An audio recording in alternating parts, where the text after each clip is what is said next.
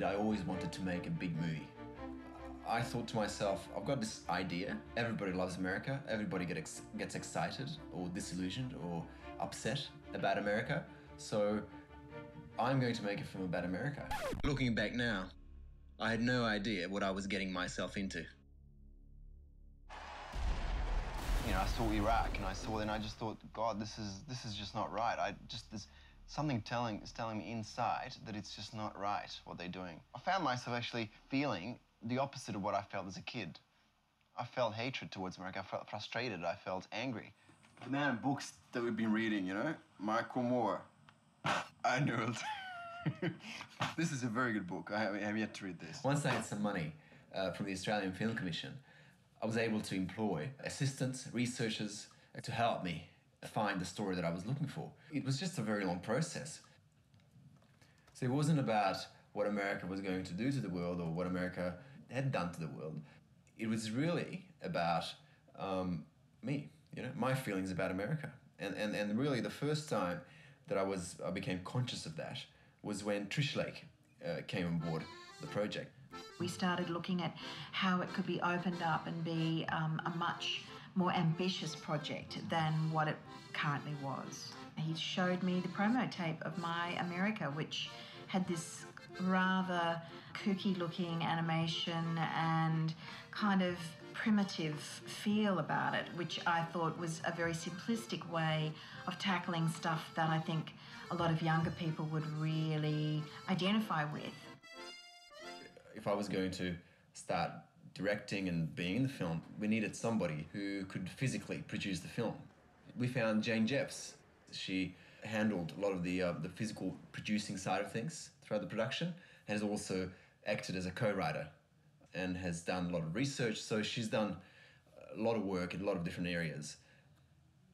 Getting a film up is as much of a drama as the film that you end up seeing on screen.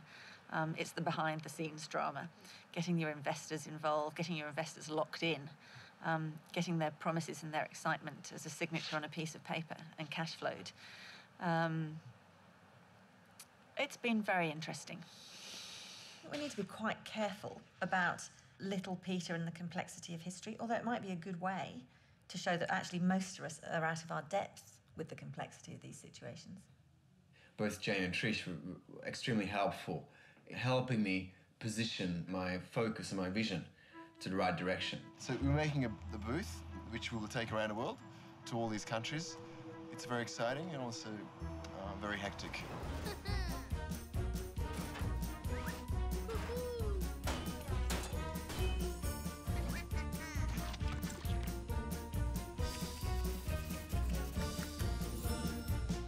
I think I started in the wrong way. Hát nem fog elmenni egyből. But if I just... Yeah, that's okay. It's not made for the cyclone.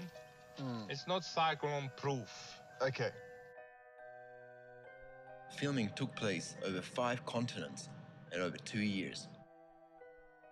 It was an exciting journey. It was an amazing learning curve for me. To one day be in Iran, in a completely different culture, and 3 days later be in Kenya, inside a refugee camp. That was one of the biggest culture shocks one could have.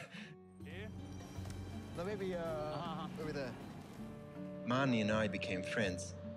He was our eyes and ears in Tehran, and I feel greatly indebted to him. So documentary, to a large extent, is about dealing with shifting sands. You know, things change day to day in terms of what we might want to shoot, depending on what had happened the day before. So often we were arranging location permits in 12 hours, and that often meant people doing things at 2 and 3 o'clock in the morning to try and make them happen. There were 101 things that were simply beyond our control. We had a lot of problems with bird flu. So yeah,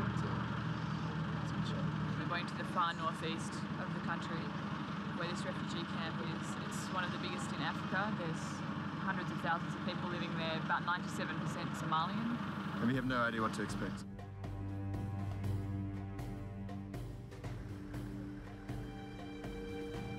So this side are the new arrivals from Somalia. When we arrived in the refugee camp, we had 2.5 days to meet people and find a story. There were thousands to choose from. Mohammed. Yes. Amiro. Amiro. Shy. After you send me the message, can we get feedback from your side? The film started out as this film of Peter Hegedus wanting to find his America. But in some ways, it really became about these people who also have their America, who also have their visions and dreams. But the fact is, they can't have it.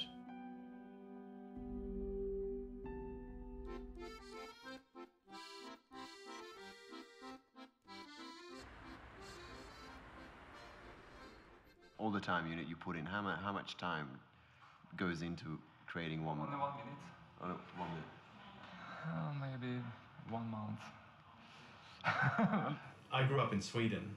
I always had this fantasy about America as well, about the American dream, and it's the land where you can do everything. So I guess I shared a little bit of that fantasy of what America could be or what it was.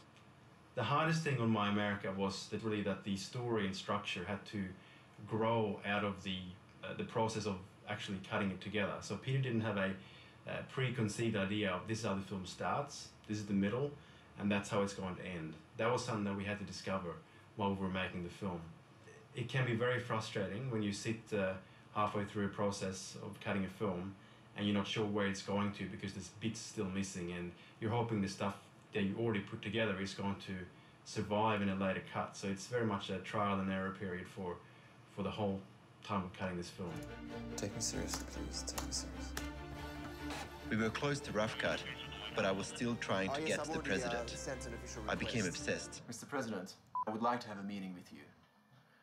It's the 7th of February, 2010, and we have 2 months to finish the film. 2.5 months, and we've still got the ending.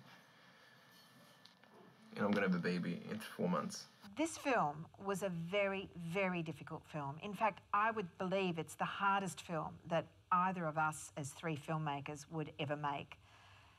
Partly because of the changing environment and the length of time it took to make the film, partly because of Peter having to face his own demons until what I consider would have been the toughest part of the film, which was in post-production about halfway through the edit.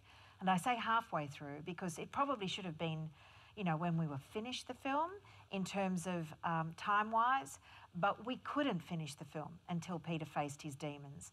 And when he did, that was the moment of truth, if you like, the breakthrough that allowed us to actually re-look at the structure of the film and actually really nail the story. So the teacher's coming up to you and says, say this in Russian.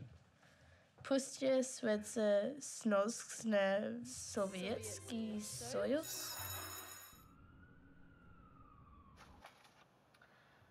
Maybe try it one more time. An anti-American demonstration wasn't the best place to set up the booth. This was my lucky day. The woman I was speaking to was Masami Ebdekar, a former vice president.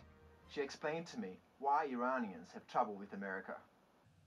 One of the lowest points was when I realized that I'm not going to get to the president. And it was, I'm saying it now, laughing about it, because I know how impossible the task was. But I truly believed that I would get there and that I have the right to get there. And realizing that it's just not going to happen was painful.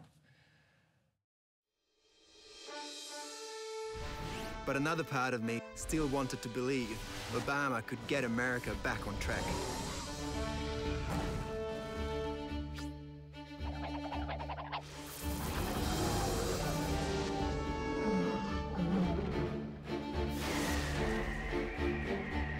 The film wasn't going to make a huge political statement. What it was asking is what happened to Peter Hegedus's America? The America that he dreamt about as a kid.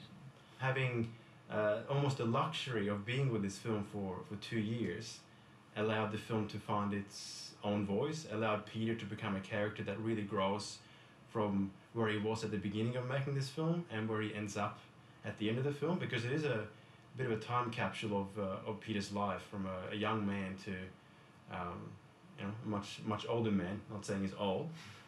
This is not just a quick snapshot of how Peter sees America in 2008 or 2010.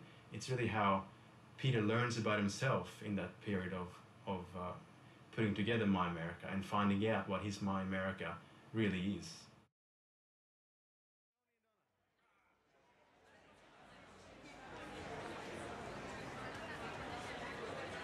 We're about to have now. We're at the Australian premiere, and it's been a 3-year marathon. 6. Oh, well.